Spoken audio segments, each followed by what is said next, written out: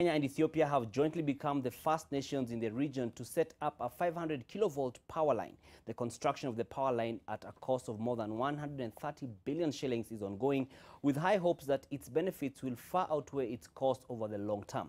Alex Mwangi visited a section of the line at Oldonyiro in Isiolo County and compiled this report. The Ethiopia-Kenya Power Interconnection project was conceived in 2006. When Ethiopia and Kenya signed a memorandum of understanding to have a power interconnection system established between the two countries. The Ethiopia-Kenya power line, which will run from Elebor at the border with Ethiopia in Marsabit County to Suswa, is comprised of 612 kilometers. The Ethiopian section of the line is 400 kilometers long, making the entire length of the power line 1,012 kilometers. Ethiopia at the moment they've got excess power. So this power they will be evacuating it to Kenya, where we still have a shortage. And this power also, when it gets to Kenya, there are also other countries like Tanzania, Uganda, which may also require power now through these connections. There are 3 companies, all from India, that have been given the main contract works from Marsabit to Suswa. Each of the companies is working on one lot, with the 3 lots being from the Kenya-Ethiopia border to Loglogo to Oldonyiro, and Oldonyiro to Suswa. Suswa, there will be a converter station that will be converting this power from DC to AC, ready for distribution out to the rest of the part of Kenya. About 100 kilometers from Nanyuki town is a center known as Oldonyiro. The 500 kV power line that Ketraco is constructing from Marsabit all the way to Suswa passes along this center. An Indian firm, Larsen & Toubro, is putting up towers along its lot of about 202 kilometers. We are doing from Loglogo to Oldonyiro. From Oldonyiro to Susuvu, the another company will continue, that is KPTL. The companies putting up the towers and power lines experience a number of challenges.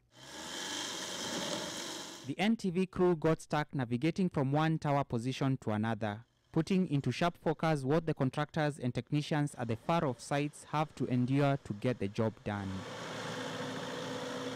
The terrain is just one of the major challenges. The main thing is wildlife, okay, and community problems, and these local issues. This project, it may take some more time, okay, because the community issues, and we are doing a rerouting from here. Okay, this community people stopped our work, so we took approval from Ketraco, and they told us to reroute the line. We've also had a problem with the sources of materials, you know, like aggregates. We've been getting them all the way from Nanyuki. There's no reliable source of aggregates here. Each of these towers ranges in height between 35 meters and 45 meters, while the distance between 2 towers is an average of 450 to 500 meters. Larsen & Toubro will put up 489 towers or thereabout along the approximated 202 kilometer stretch. The 500 kV transmission line being put up is historic since it is the first line of such magnitude in the East and Central African region.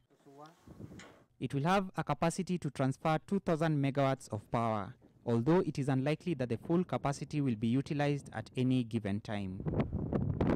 The 30 to 40 meter way leave requirement has been waived in some sections of the power line.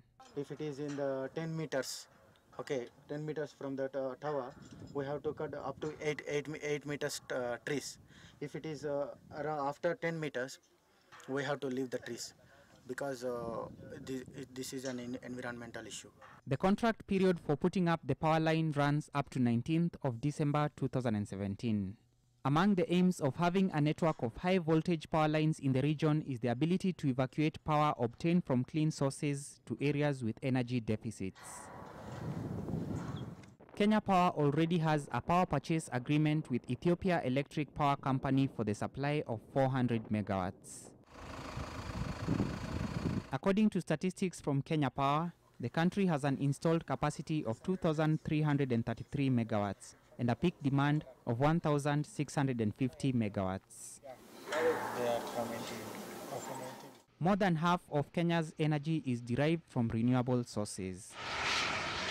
The Eastern Africa Interconnector project costs 131 billion shillings at the current exchange rate. The World Bank, through the International Development Association, will provide 71 billion shillings of that amount, which will finance the converters that will be placed at both ends of the 1,012-kilometer transmission line. Alex Mwangi, NTV.